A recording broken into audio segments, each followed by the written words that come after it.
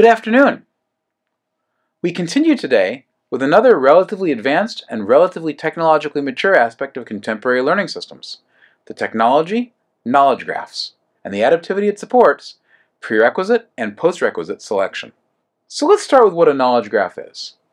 According to Baker and his colleagues, knowledge graphs or spaces provide an ontology or a model of the knowledge and skills needed for a specific task or domain knowledge, and they're used to select what content a student should work on next. A few notes. First of all, a knowledge space is a type of knowledge graph.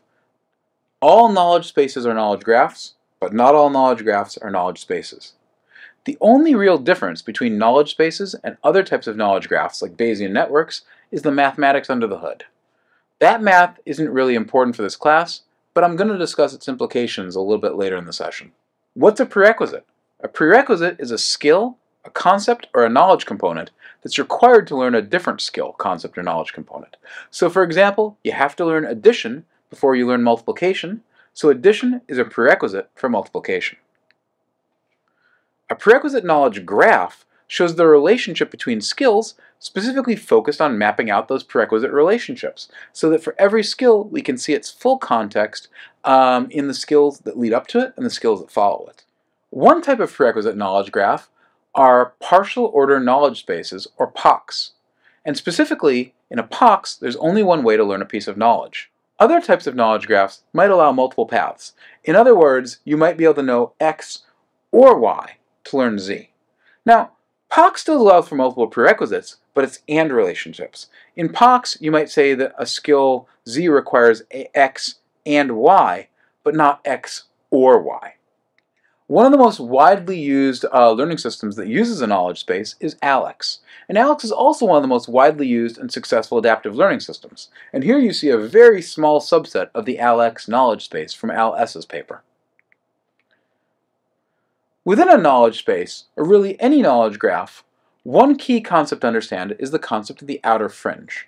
The outer fringe says, okay, here's what you know, and here's the set of knowledge components that can be learned next. That outer fringe is the set of things you can learn next. You could also think of it as your zone of proximal development. Now, Essa notes in his paper that knowledge spaces and knowledge graphs can be built by humans and refined using data. But they can also be discovered totally from data, just completely bottom up. We'll come back to this within VVSD. So how are prerequisite knowledge graphs used by adaptive learning systems? There are three main ways they're used. First, to place the student in the curriculum. So sometimes some systems, like ALEX, will give students a quiz at the beginning of use of the system, and then they'll use a prerequisite knowledge graph to figure out from their responses efficiently where in the curriculum the student is. So with a well-designed knowledge space or knowledge graph, you can use a small number of items to figure out in the whole span of what the student has to learn where they are, place them so you don't waste their time with stuff they already know, or have them work on stuff that they're not ready to learn.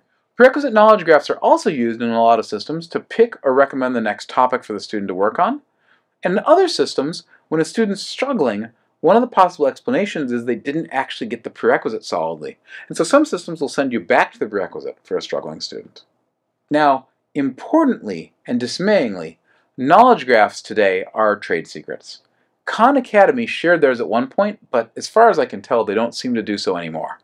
Assessments shares an old one, but it's not very extensive. Companies spend hundreds of thousands of dollars to build good ones, and they build them over and over. So many different companies around the planet have built Algebra 1 and middle school math knowledge graphs. So there's lots of repeated effort and wasted money. Here's an old screenshot of the Khan Academy knowledge graph. I'll pause for just a second so you can take a quick look. You can see that there's a lot of stuff, and this is just a very small portion of a very big graph. Now, in terms of the impacts of knowledge graphs, Zoe and her colleagues found that students learn more if teachers follow the recommendations about which skills the student's ready to learn. In that paper, the Learn to system allowed the instructors a choice about whether to assign students stuff that the system thought they were ready to learn, or whatever else they wanted. And they found that if teachers followed their recommendations, they did better. Note that in this paper they used both a knowledge graph and mastery learning, BKT. These can be compatible approaches. Now I'm going to go on to a brief digression about the implications of the math. And I'm not going to go into the math in great detail, although you're more than welcome to do that yourself. But knowledge spaces, because of the way they're set up mathematically, sometimes tend to be overconfident about student knowledge compared to Bayesian networks. They typically make decisions based on much less evidence. They'll take one correct answer as evidence that you know a skill. And as we know from the last lecture, there's guessing and slipping. As a result, knowledge spaces can be quite efficient for curricular placement, but they can also make mistakes. Bayesian networks have a different flaw. They sometimes tend to overpropagate information. If they're configured in what are honestly standard ways, and they're not calibrated properly, they'll sometimes adjust estimates of skills very far away from the one the student's learning now. For example, a student does a problem on multiplication, and the system says, oh, okay, well, addition is a prerequisite for multiplication. So they got it right on multiplication, so we can also up their estimate on addition. And hey, subtraction is related to addition, and if you know addition, you're probably more likely to know subtraction, so let's update the estimate on subtraction as well. And while we're at it, let's just update these 17 other things kind of in decreasing and decreasing increments. So this is not necessarily a desired behavior if you're using a mental learning system, and it takes a lot of data to properly calibrate Bayesian networks, so that can be a real issue with them. Overall, Desmarais has written several papers showing that Bayesian networks fit data better than knowledge spaces. And this is actually an interesting research trajectory which shows what a good scientist and good human being Michel Desmarais is. Because Michel came in having been one of the people who developed partial order knowledge spaces. And people said, okay, well that's great, but really, won't Bayesian networks fit the data better? And Michel said, no, no, no, no, no, no. I'm going to prove it to you. I'm going to collect the data, and I'm going to show that knowledge spaces fit the data better. And so Desmarais collected the data. And lo and behold, Bayesian networks fit better. So he published it. But he said, well, maybe this is just a special case. So then he collected another data set. And lo and behold, Bayesian networks fit better. And Desmarais said, okay, Bayesian networks are better. Even though he worked on one approach, when the data showed he was wrong, he changed his mind. That is sadly uncommon in the annals of science, where typically these kind of changes in perspective come when the next generation comes through. Desmarais is a good scientist. Be a good scientist and a good practitioner yourselves. Be open to finding out you're wrong. I'm wrong 6 times a day. Now, knowledge spaces are still popular because data fit isn't everything. And there are many cases where the assumptions and flaws of knowledge spaces are a better fit than the assumptions and flaws of Bayesian networks, which is why they're still used. So let's wrap up with some key takeaways.